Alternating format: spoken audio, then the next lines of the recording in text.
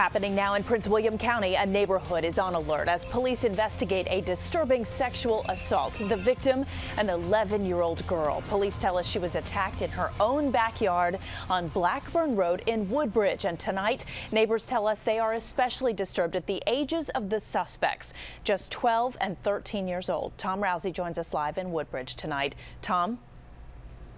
Allison, everybody we're talking to very disturbed by what allegedly happened here. Police aren't saying exactly where this happened, but again, they do say it was along Blackburn Road in a neighborhood just off this road, and also in a neighborhood very close to a public middle school right behind me there. It's scary. It's terrible.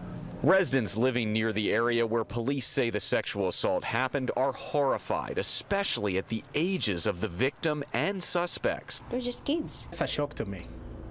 It's a shock that small boys would do that to an 11-year-old girl. Joshua Mimano is the parent of a young teenage girl just a few years older than the alleged victim. Well, it concerns me because that should not be happening to kids.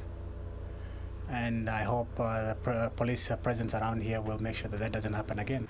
Police say the alleged sexual assault happened in the girl's own backyard in a neighborhood very close to Ripon Middle School. Police won't say if the victim or the suspects are students there. Around 9:30 a.m. Wednesday, detectives arrived at the home, and the girl told them that earlier that morning the 12 and 13-year-old suspects had held her down and sexually assaulted her. It's a crime, it's a felony, and we will prosecute no matter what age. Nearby residents say their hearts break for the young girl. Especially someone that's 11, that is basically going to scar her for the rest of her life.